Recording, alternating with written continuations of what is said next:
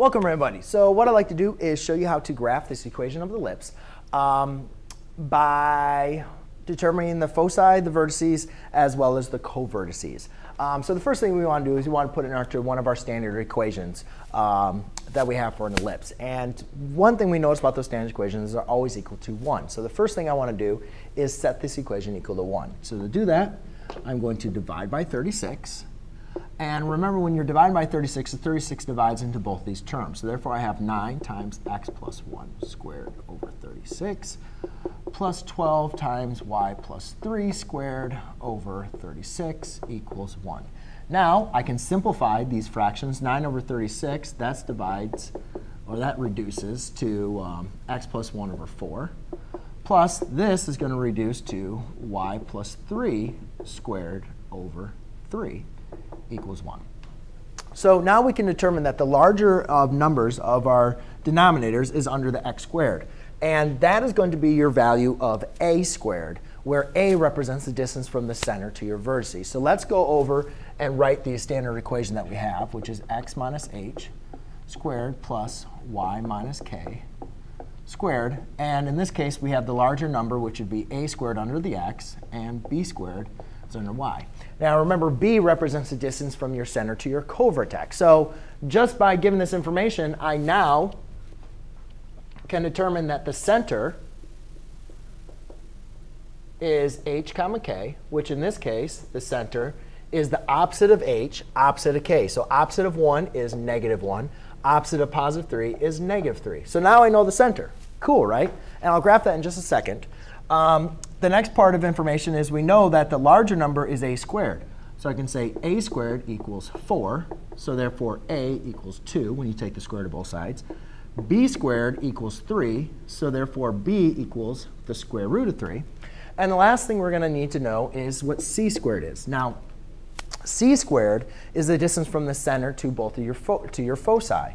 However, we don't have anything for c squared in our equation, but we do have a relationship that says c squared equals a squared minus b squared. And that relationship works for all ellipses.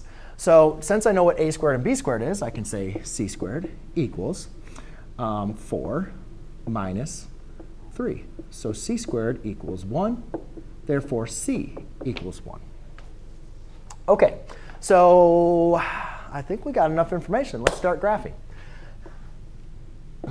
So the first thing I'll do is I'll graph the center, which is at negative 1, negative 3. 1, 2, 3. All right. The next thing I'm going to graph is, so I know the center. Now remember, since my a squared is under the x, my major axis is going to be horizontal. And why is that so important? The reason why it's so important is because on your major axis lies the center, the foci, and the vertices. So when I know that a, which is a distance, when I know my a is 2, which is the distance from the center to both vertices, I know from my center I'm going to go left for me, but right 2 for you, and left 2, going horizontally. I'm not going to do that vertically because the major axis is horizontal because the a squared is under the x. So if here's my center, to find my 2 vertices, I'll go to the right 2 and to the left 2. My c is going to be my foci, which is just going to be to the right 1 and to the left 1. Right? Because all your center, your foci, and your vertices all lie on this horizontal major axis. The only thing that does not lie on the major axis is going to be our co-vertice, which is a distance of 3, or square root of 3. And square root of 3, you want to think about that. What is going to be the decimal approximation of that? Well, it's not going to be, it has to be larger than 1 because 1 squared is 1. And it has to be smaller than 2 because 2 squared is 4. So it's probably going to be some, 1 and a decimal. And really just kind of estimate where that's going to be, co-vertice.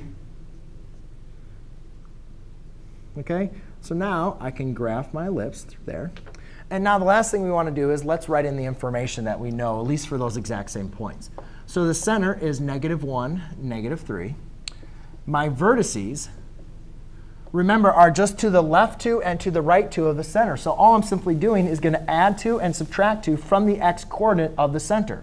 So that's going to give me negative 3, comma negative 3, and positive 1, comma negative 3. The foci is the same thing. You're just going to be adding and subtracting the distance of C, which is 1. So the foci is just going to be subtracting 1 from -1, which will be -2, -3, and then adding 1, which is 0, -3. However, the co-vertices, now we're not adding left to right. We're going to be adding up or down. So I'm going to take the square root of 3 and add and subtract it from -3.